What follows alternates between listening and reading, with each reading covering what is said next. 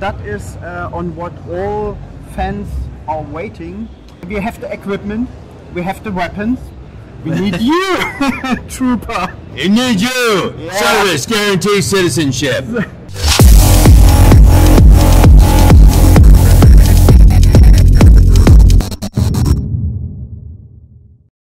Could you tell me something, how you came in touch with the movie business in general?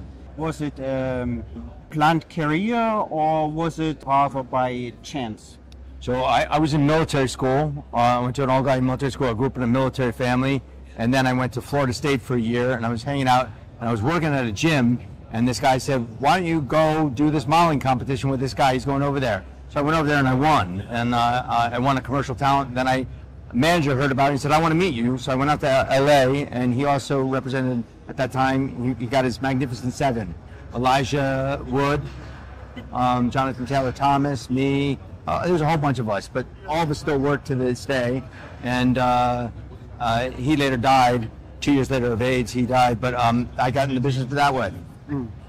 But I think it's because my parents were big into, they're both teachers and they're in the arts. And so my dad was military, but he was also a teacher.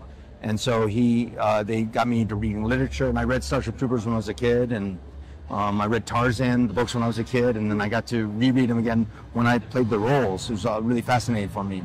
Mm-hmm. And could you tell me how was the casting of Starship Troopers? So how you came in touch with this topic? Was you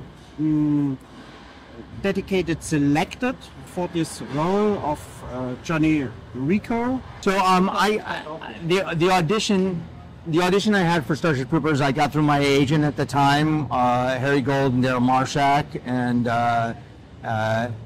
then they got me an audition for Starship Troopers. I read and I met Ed Neumeyer first. I was in the waiting room and Ed Neumeyer came out of his office and he looked at me and he said, come here. And I went in his office and he had a musket from World War I. So I picked it up and I asked him and I did some drills with it and he looked at me like this. Mm-hmm. And then I went back out and sat and Paul Verhoeven came out of his office, dropped a soccer ball and kicked it at me.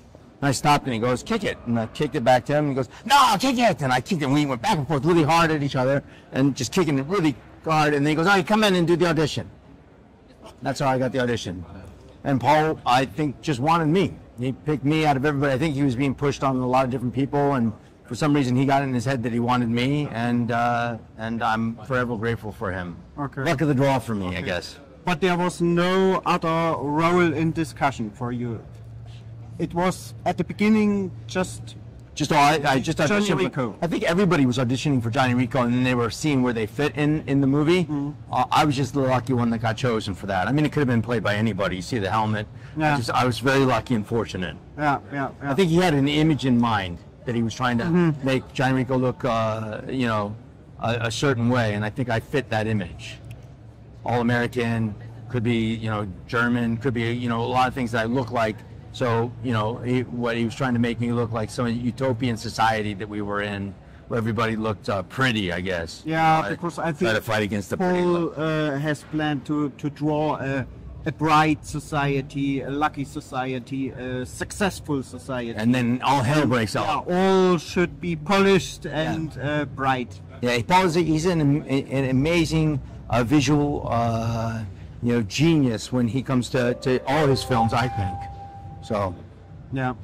What are you doing in your spare time to compensate the business stress level? I'm sober. I haven't had a drink in over 30 years, and so I do a lot of meditating. I read. I go on walks with my dogs. I watch movies. I work out. I try to stay healthy. I eat right. I try to eat very clean, and I try not to put any chemicals in my body.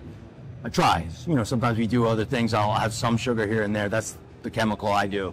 Other than that, I try to maintain a healthier perspective, and I try to work on myself as a man, as a father. I try to be a better person. As a husband, I try to be a better person. I failed 2 marriages, so obviously I'm not perfect at that at all. You know, and I've had to make my amends, or try to make my amends, and even in that. But you know, I try to be a better person every day. I try to wake up and try to do something better.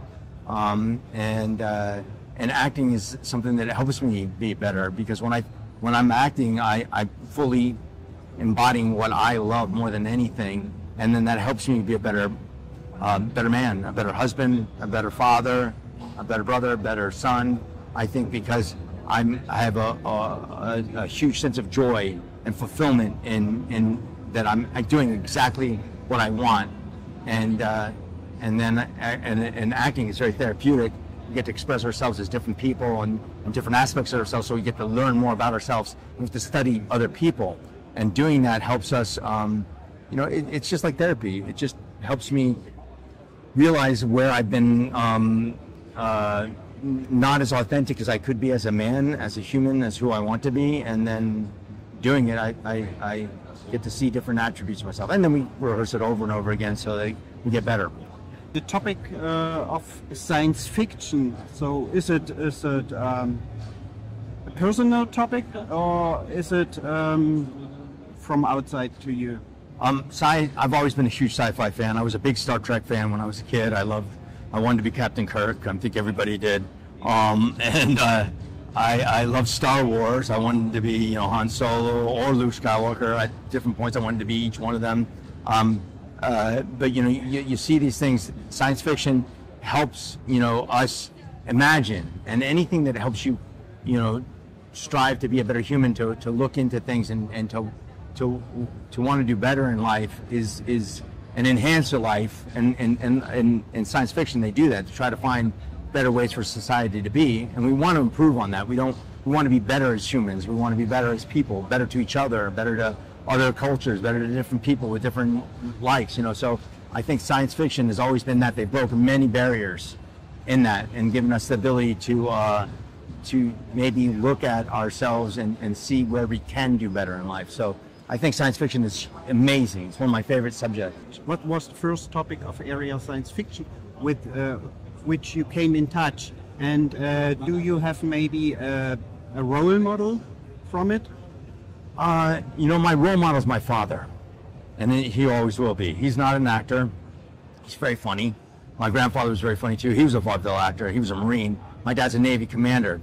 But my dad is one of the most stand-up men I've ever met in my life. And if I could ever attain being half the man he is, then I could be proud of myself then. I haven't done that yet. He's just an incredible person. But he helped introduce me to literature and reading and Tarzan. Tarzan was his favorite character. So when I got to play his hero, and I got to play my hero's hero, I think that was a huge, you know, fulfillment in my life. And you know, it's like that's sci-fi fantasy. Tarzan would fall in that in a way. It's still, you know, it's pretend, but it's still an incredible character. You know, Tarzan is Tarzan because of his intelligence more than his physical stamina and anything. I mean, his physical stamina becomes more because of his intelligence. And we use your brain. When we use our brain, when we think about things, and we try to do better, and we try to help, and we try to work things out, then we're doing better. And my dad's that. So my movies, I have a lot of actors that I look up to and admire. The list goes on and on for it. I mean, there's so many. Do you have to go? No, not yet. Okay. So there's a lot I have. You know, going back to John Wayne would be my favorite actor, though. John Wayne was my favorite actor. What other roles did you like to acting as Johnny Rico? So besides Johnny Rico? Well, Johnny Rico is my all-time favorite. Being General in Starship Troopers Extermination is a thrill.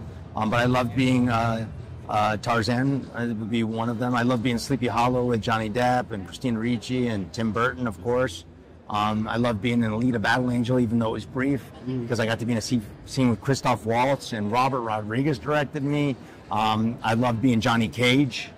And I just... General Rico, you played already also in Traitors of Mars. I did, yes. Yeah. General Rico in that, too. Yeah. And then I got demoted and promoted again. So that's been Johnny Rico's curse and blessing. He's gotten a lot of demotions and promotions, and and almost had to walk down Washout Lane. And But was you aware that Starship Troopers could develop in such a iconic direction as you made it in 1996? when I made it, I would look over behind the monitor and I'd see Paul Verhoeven, Ed Neumeyer, John Davison, and Phil Tippett, the team behind RoboCop, and I would go, oh my God, this could be the biggest thing in the whole world. So yeah, I thought it would be. And when I saw it, I went, this is incredible. This is going to be the hugest thing.